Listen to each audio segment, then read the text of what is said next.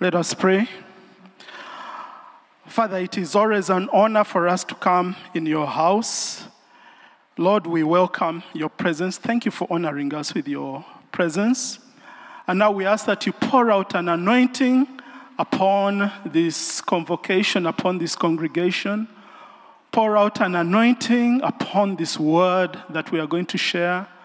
Pour out an anointing, Lord, upon this vessel that you've chosen to bring this word. Pour out an anointing on the lips that will speak it, the voice that will pronounce it, the ears that will hear it, the hearts that will receive it. May it achieve the purposes for which you are releasing it. In Jesus' name we do pray. Amen. My name has been said, David Sseppuya. Grew up in this church as a tiny little boy, baptized here, and received the baptism of the Holy Spirit in this church. Thank you. I came with my family, my wife, Julia, my mother-in-law, Mrs. Katorobo, my son, Jason, and the other son, Caleb. Yes, our daughter, Chirabo, didn't come. So that's us. Praise the Lord. So the spirit in dealing with evil conspiracy. The spirit in dealing with evil conspiracy. This is a very exciting month, and I've seen the program you people have been following, and I believe it will be building up to something big. As we, of course, Reverend Hillary has told us, Ascension Day tomorrow. What is Ascension Day? It's when, remember, Jesus, after his resurrection, he spends 40 days in ministry on earth, his last days, and then he ascends to heaven. 10 days later, he sends what he promised us, which is, who is the Holy Spirit. And so we are building up to that, and we're excited about it. I'd also like to invite you, there is a whole big global movement going on right now, actually beginning tomorrow. It's called 10 Pentecost, 10 days to Pentecost. There will be prayer every single day. There will be a teaching about the Holy Spirit. It is a worldwide movement involving, I think, about 5 million people. I'll send the details to the assistant provost, and he can share with you.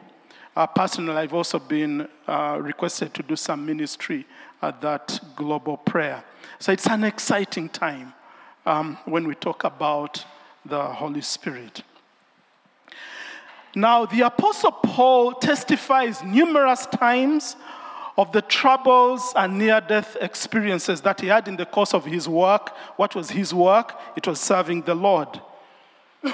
Now, those testimonies, when Paul testifies about the troubles that he had, and of course we read them, to me that is enough. It is sufficient testimony to demolish the false belief or the false teaching that is advanced by some, that when you become a Christian, then or a born again, then your troubles have ended.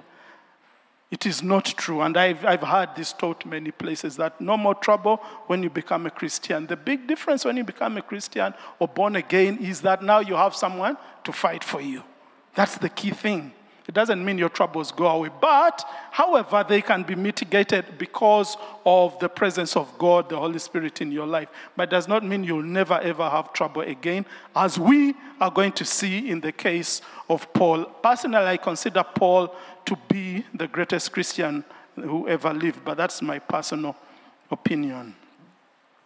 And so let's hear this story of adversity and danger surrounding Paul's life. And I just want to throw a challenge to us all. How many of us could withstand or can withstand the kind of challenges that Paul went through? Death threats of death all the time, you know. Whew, my goodness. the Apostle Paul was facing some of the greatest dangers that a human being can ever encounter. The taking away of one's life. It was not once, not twice, but many times. I've had one such long ago when I was still a small boy during the war, the war that brought the current government into power. I came from school and there was a roadblock somewhere. That was the time when young people were disappearing to go to the bush to join our current president. And this soldier asked me, I produced my ID. I said, I'm a student. He said, no, I know students are part of the rebels.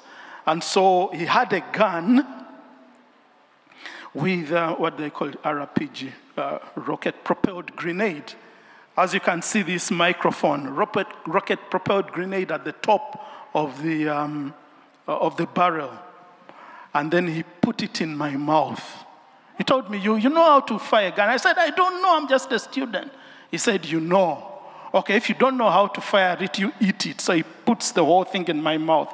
It was just a trigger, just a little press away from blowing off my head. So that's the closest I have come. But Paul saw these things many times. Let's hear some of this. From Acts chapter 20 to the end of this book of testimony. Acts is a book of testimony. We see Paul leaving Ephesus, and he proclaims to the church leaders. This is what he tells them. Acts chapter 20, verses 17 to 20.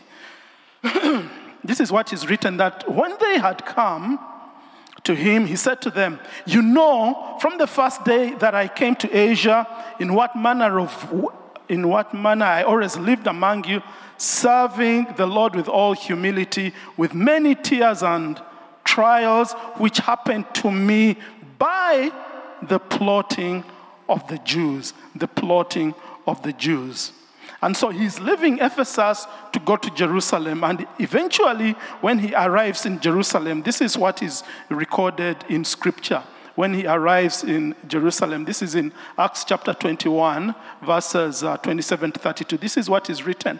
That now when the 7 days were almost ended, the Jews from Asia, seeing him, Paul, in the temple, stirred up the whole crowd and laid hands on him. By the way, when it says laid hands on him, it is not this laying on of hands that our pastors do to us. They were tearing him apart.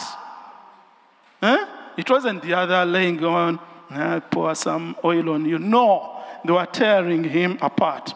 And this is what they were crying out. Men of Israel, help! This is the man who teaches all men everywhere against the people, against the law, and this place. And furthermore, he also brought the Greeks into the temple and has defiled this holy place. For they had previously seen Trophimus the Ephesian with him in the city. That was a Greek. Greeks don't just walk around the holy city of Jerusalem. And so they suppose that Paul had brought they don't just walk around into the temple. That is defilement. So they suppose that Paul had brought this man. Then all the city was disturbed. All the city. Not one parish, but all the city. And the people ran together, seized Paul, and dragged him out of the temple, and immediately the doors were shut. Now, as they were seeking to kill him, news came to the commander of the garrison that all Jerusalem was in an uproar. All Jerusalem was in an uproar. Woo. Now, within a few minutes, this is what happened. Now they've taken him out of the temple, seeking to kill him. So this is what happens within a few minutes. Acts 21, verses 33 and 34. Then the commander came near and took him and commanded him to be bound with 2 chains. How many chains? 2 2 chains. Not one. One chain is enough, unless you are binding an elephant. But 2 chains. And when he could not ascertain the truth because of the tumult, he commanded him to be taken into the barracks. Then verse 35 and 36. This is Acts 21, verse 35 and 36. When he reached the chairs, he had to be carried by the soldiers because of the violence of the mob. You've seen in mob justice, what we call mob justice. It is mob injustice. Anyway, many times if someone is suspect, there is chaos around the taxi park and people are surrounding. When police come, they surround you. They surround the suspect or the target. And people are normally baying and whatever. So this is what happens with Paul. They were now going to go upstairs. Remember, they had tied him in 2 chains. I'm imagining that these chains, it's possible, I'm just imagining that one of them was on the hands, the arms, and then maybe the other one, I don't know, maybe it was on the legs, I do not know. But the point is that here, the scripture tells us that they were going to go upstairs. Okay, in the barracks, maybe now they are going to the office of the commander or whatever it was.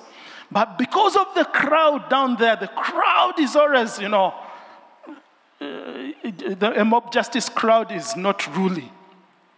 And so it says here in the scripture that the soldiers carried him, for the multitude of the people followed after, crying out, "Away with him! Away with him!" So he didn't even get the opportunity to walk. He wasn't given the opportunity. The soldiers carried him. And then after that, he appears before the council, the Sanhedrin. After a brief release, this is what it says, that now when there arose a great dissension, the commander, fearing that Paul might be pulled to pieces by them, commanded the soldiers to go down and take him by force from among them and bring him into the barracks. He had been released briefly, but the crowd was still mad. Now, 2 days later, this is what happens. We are now in Acts chapter 23, verse 12. 23, verse 12. It says that, and when it was day, some of the Jews banded together and bound themselves under an oath, saying that they would neither eat nor drink till they had killed Paul. They would neither eat nor drink till they had killed Paul. What is neither eating nor drinking? What's that? It's a fast. It's a fast. People, even the evil people, fast. We've heard of witch doctors and whatever, people in witchcraft, they fast because they understand the power of fasting. They fasted to kill someone. Now, such was their determination. Then now let's see at the next 2 verses. We are now in Acts 23, verse 13 and 14. Now there were more than 40 who had formed this conspiracy. And they came to the chief priests and elders and said, "We have bound ourselves under a great oath that we will eat nothing until we have killed Paul." Wow. Hey. I don't know that soldier who put the thing in my mouth. Anyway, I think they didn't know how to fast those days. And so the conspiracy is deepening, and then they plan an ambush. Verse 15, this is what it says. Acts 23:15. "And now you, therefore, together with the council, suggest to the commander that he be brought down, that Paul be brought down to you tomorrow. And though we are going to make further inquiries concerning him, but we are ready to kill him before he comes near." Wow, goodness me.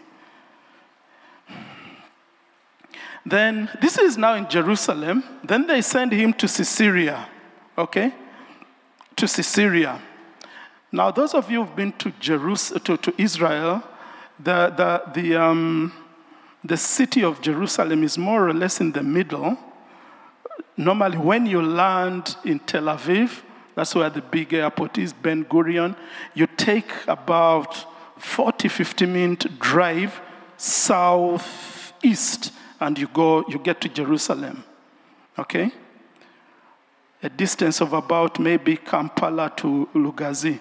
So that is from Tel Aviv southwest to Jerusalem. Now, Caesarea, I've been to Caesarea a few times. Caesarea, relative to Tel Aviv is a modern city, but there's another, the old city around there was called Joppa. Joppa, you remember Joppa? That's where Jonah took a boat from. So Caesarea is now to the northwest of what I would call Tel Aviv today. And so you can imagine these people are coming from a place in the center, middle of the city, of the country, Jerusalem. So he's taken up to Caesarea to the governor Felix. That is verse 35. And there the governor detains him in Herod's praetorium, verse 35. But there was a very determined man called Ananias, the high priest. Ananias, the high priest, and Tertullus, the orator, they travel all the way from Jerusalem to Caesarea to testify against Paul. And it takes them 5 days. So you can imagine what I've just described to you. Today, you can travel from Jerusalem. There's a high-speed train between Jerusalem and Tel Aviv. And I think, Israel has fantastic infrastructure. You can get to Caesarea probably in 2 or 3 hours from Jerusalem. But here the scripture says it took them 5 days. Acts chapter 24, verse 1. They travel. The high priest and the orator, Ananias and Tertullus, travel to go and testify against this man. And what was the mode of transport at the time? It was a donkey. So maybe that's why it took 5 days in rough terrain, determined to get their man.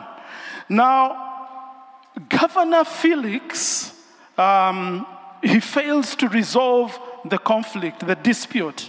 And after 2 years, that's what it says, 2 years, Acts 24, verse 27, Felix is replaced by Festus. Scripture records in this verse that Felix, wanting to do Paul's accusers a favor, left him in chains. So Felix is transferred. It's like RDC of Ntungamo being transferred, now being taken to Lira. He does not resolve the dispute. 2 years have passed. So the man is under detention, and people have traveled to testify against him. He leaves him in chains, and he goes to another part, maybe another part of the world. Now, so Felix is replaced by Festus. Now, while Festus was still new in the job, this happens many times. A new person comes in the job, then people come to seek favor. Have you done that, friends? That now, there is a new MD. When you're a new MD, hey, the steps to your office are many. The guys who were trying to cut deals in 2013, they are there. And so this is what happens when a new governor, Festus, has come. In 3 days, on his 3rd day in the job, the high priest and his henchmen approach him, and they accusing Paul, and they request the governor to summon him that long distance from Caesarea to Jerusalem. Okay, remember now he's been locked up, he's been detained that faraway place for 2 years. And so they come when they know there's a new governor. Please let him come down, summon him on the pretext that you are going to hear his case. Let him come from Caesarea down to Jerusalem. So this is what it says in verse 3. We are now in chapter 25, verse 3. Their plot was so that they lay an ambush along the road to kill him. This is what the scripture says. So that they lay an ambush along the road to kill him. Then King Agrippa, now we've been at governor's level, governors like RDCs, but now we've moved to a higher level. King Agrippa visits Caesarea, and Paul is put before him. Now, Paul had just appealed to Caesar Augustus. Caesar Augustus, the emperor, was in Rome, very far away. But, he was head of the Roman Empire. He was the overall authority and the most powerful political leader in the world. And so Paul recounts his life as a persecutor of Christians, now to Agrippa, and his conversion and his present ministry. Agrippa and the governor Festus find no fault in him, but since he had appealed to Caesar himself, the emperor, far away in Rome, they felt that they had no power to release him, but to send him on to Rome, to Augustus Caesar. But he was still a prisoner. He is in chains when he is put on a ship together with other prisoners. You can read that in Acts 27, verse 1. So he's given one guard, the centurion Julius. So you've been seeing all along, plot to kill him. We want to kill him. We are fasting to kill him. We want to ambush him. All these things are following Paul. And so now he gets on the ship to go to be taken to Rome to appeal before the emperor himself. And then they are caught up in a tempest. Their ship is wrecked, scuttled, and they end up on an island. Now, because the tempest is lots of rain, like I think the people around Katonga have seen a tempest in the last week. So you are in that kind of situation. You are cold, you are freezing, your ship is broken, it is scuttled, and you end up on an island. So they get onto this island, they are cold, they are freezing, and so they light a fire to do what? To warm themselves. And as they get this wood, to light the fire, in the wood is a viper. And of all people, whom does the viper go for, the snake? It is Paul. Hey, this man had so much adversity. Now the local people who had rescued them, once they saw the viper on this man's hand, they said, on our food day, Chiwede, he is finished. All this is in scripture. I'm quoting scripture. Read Acts chapter 25. They say, he's finito. But guess what? Paul shakes this thing off, and then they say, hey, this guy is a witch. How can he survive this? So the ambush, the determined people, the riot in the city, now the snake, a viper. A viper is not a tiny thing. And so he shakes it off, and people, they had been expecting him to collapse dead. So he survives. So 3 months later, they arrive in Rome. Go back and read the rest of this. I'm a journalist. Part of my background is in journalism. I like stories. This is a very well-told story. You will enjoy it, but it is scripture. So what do we have here? This is what we have. We have beatings. The man was beaten thoroughly. We have death threats. We have ambushes, we have chains, we have tempestuous waters, and we have snakes. But none of this is enough to finish Paul. Hallelujah. Clap to the Lord. Now, why could none of these things finish him? It is because of the power of the Holy Spirit. It is because of the military intelligence provided by the Holy Spirit. Some people who interpret scripture have said that Paul disobeyed the Holy Spirit when he was warned, not once, not twice, when he was warned not to go to Jerusalem.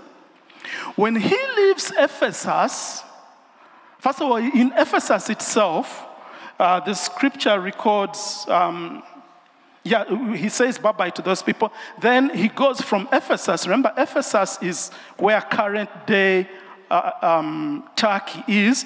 Then he goes down to Tyre. Tyre is in current-day Lebanon. Lebanon is the country which is to the north of Israel. And so, when he reaches Tyre, this is what Luke records in Acts 21 verse 4. This is what it says, that we sought out the disciples there and stayed with them 7 days. This is Luke now speaking. Through the Spirit, they urged Paul not to go on to Jerusalem. Okay? Not to go on to Jerusalem. So through the Spirit. But he continues. Then from Tyre, he goes down to Caesarea. Now, as I told you, Caesarea is to the north of in the northern part of Israel. It's next to the Mediterranean Sea. And Tyre, I think, is also a Mediterranean port. It's even there today in Lebanon. So he goes from Tyre, he goes down to Caesarea. And in Caesarea, he meets another disciple of the Lord, the prophet Agabus. Remember the one who is talked about as having had 4 daughters who were prophets, prophetesses. Some of the very few women in the Bible who are said to be prophets. And there, Agabus tells him, Agabus has come down from Jerusalem, and he takes Paul's belt and he declares, this is in Acts 21 verse 11, that the Holy Spirit says, he's taken Paul's belt. The Holy Spirit says that in this way, the Jewish leaders in Jerusalem will bind the owner of this belt and will hand him over to the Gentiles. So that was a prophetic word that had come. Now, some people have interpreted it that Paul was disobeying the Holy Spirit because these 2 words had come. However, it was not disobedience. It was what we call spiritual intelligence. The Holy Spirit, who is the greatest intelligence officer the world can ever know, knew what was going to happen to Paul in Jerusalem. So he sends the intelligence through these disciples whom he meets in Tyre, and then also through Agabus in the city of Caesarea. And so when they urge him not to go, he tells them, no, you people, you are standing in my way. I have to go. So that's why he goes, and he goes through, he continues on to Jerusalem, and he goes through what I have just described. But it's because he had the confidence, he had the intelligence that only the Holy Spirit can give. So this is what Paul had said earlier on when he was leaving Ephesus. He had told the church elders that now, compelled by the Spirit, I am going to Jerusalem. Compelled by the Spirit, I am going to Jerusalem, not knowing what will happen to me there. At that point, he didn't know what would happen to him. It is now when he gets to these other 2 people, they tell him what would happen to him.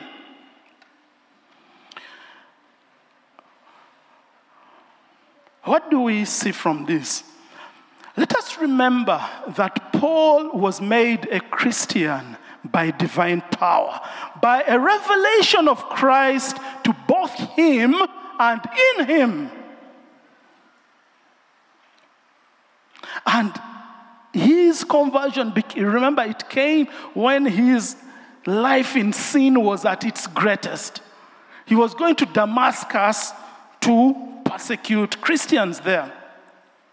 And so Paul was made a minister by divine authority. Now the same Jesus who appeared to him in that glorious light and is the one who ordered him to preach the gospel to the Gentiles. And so Paul was on divine mission. That's one. Secondly, he had a forewarning of what would happen to him by the Holy Spirit, what would happen by the Holy Spirit through those brethren in Tyre and in Caesarea. The Spirit was amplifying the coming trials in store for Paul in Jerusalem. And so because of those warnings, because he had that foreknowledge that would happen. But because he knew who was sending him, because this intelligence comes in, then he is able to go. So he was prepared spiritually, he was prepared psychologically, he was prepared mentally to go to Jerusalem. Let's begin to conclude with a few lessons, and then I will just speak about the Holy Spirit as an intelligence officer. One, the Spirit was given to us to guide us in all truth, and he therefore knows everything, including the enemy's schemes. Everything. Tell your neighbor, everything. Yes, it's all known by the Holy Spirit. So let's listen to him. Let's receive direction from him. Let's ask for cover from him. That's lesson number one. Lesson number two is that let's keep in mind the bigger picture. Again, the Holy Spirit knows and controls the bigger picture. In Paul's case, he knew the ministry he would have to suffer. And so he did not bail Paul out at the slightest appearance of challenges, as many of us are wont to do. When a challenge comes, you want to jump out of it. Now, you may want to jump out of the challenge against God's will. Hello?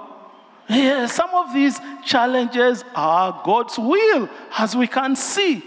So from Paul's case, we begin praying, Lord, to bind situations. My friend, binding God, binding God. And so the Holy Spirit did not bail him out. Hallelujah. But because he knew the challenges. When I was preparing this message, the Lord brought to my spirit, took me back to the missionaries who brought the gospel to this part of the world. Those guys knew how hard it was in Africa. Alexander Mackay, who came here to Uganda, came in the knowledge of the fact that David Livingstone had died in Africa, in Reverend Jafu's country, Malawi. He knew. But because of the Holy Spirit who compelled him to come, he came. Paul knew what would happen in Jerusalem because the prophets had spoken. But because of the Holy Spirit who compelled him to come, he came to Jerusalem. Lesson number 3, in times of adversity, when evil conspiracy is lurking, the Holy Spirit who knows everything is actually at work. Amen. Let's give a proper hand clap of praise to the Lord. Let me just repeat the point that in times of adversity, even when evil conspiracy is around, the Holy Spirit who knows everything is actually at work, fulfilling his own assertion that when the enemy comes in like a flood, the Spirit of the Lord will lift up a standard against him. That is the promise we have. Isaiah 59 verse 19. This is the confidence that Paul had. This is the confidence that Alexander Mackay had. That's the confidence. Hallelujah. Let's begin to conclude with a word about the Holy Spirit as an intelligence officer. The Holy Spirit is the best intelligence officer we can glean information from. Now, let's remember that the primary function of an intelligence officer is to provide information. An intelligence officer may not necessarily intervene directly in a situation, say like trying to stop it. He or she may not. But the main duty is to alert and is to bring an alert so that an institution, a family, an individual is better prepared to face the situation. Let's take the example of the war in Europe, in Ukraine. Now, it is not the job of the intelligence, of military intelligence, to stop the fighting. It's not their job to stop the fighting. Theirs is to provide information or intelligence to the other wings of the armed forces, the army, the navy, the air force, so that they take on these combat situations when they are better prepared. So that's what the intelligence people do, the military intelligence, provide information so that these people are better prepared. So this is what happened with Paul, and this is what should happen to us.